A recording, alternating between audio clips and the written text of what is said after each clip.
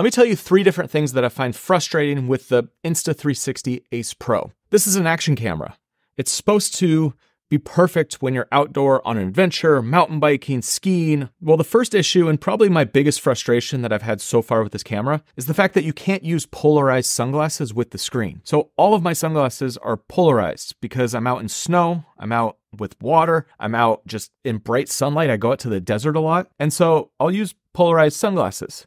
The issue is when you're filming horizontal like this, you can't see the screen. Now, if you rotate the camera and shoot vertically, you could see the screen. But when you're shooting horizontal, you can't see it. For me, I shoot everything horizontal. So that's a huge misstep in my book. So the issue is, let's say I have it on the chest mount and I'm like looking at the screen, I can't see it. So I have to tilt my head like this to be able to see it. Now, another thing that I find kind of frustrating with this camera is the fact that there's no log profile. Now, there is a flat profile, but you can see here's a side-by-side of the flat and the standard. It's a little bit less saturation, a little bit less contrast, but it's definitely not going to give you any more dynamic range. So working with this camera, you're basically looking at a standard profile, and you can either make it super poppy or you can make it a little bit flatter. And I think if you're comparing this among the GoPro or the DJI Osmo Action 4, both of those have log profiles. And if you're mixing this with other cameras like I typically do, I want to have that log profile to make it a little bit easier to color grade. With this, you're pretty much stuck with the color that you get out of it. And what I found is that the HDR might look a little bit better, but it's not a huge HDR difference from the 60 frames per second and up.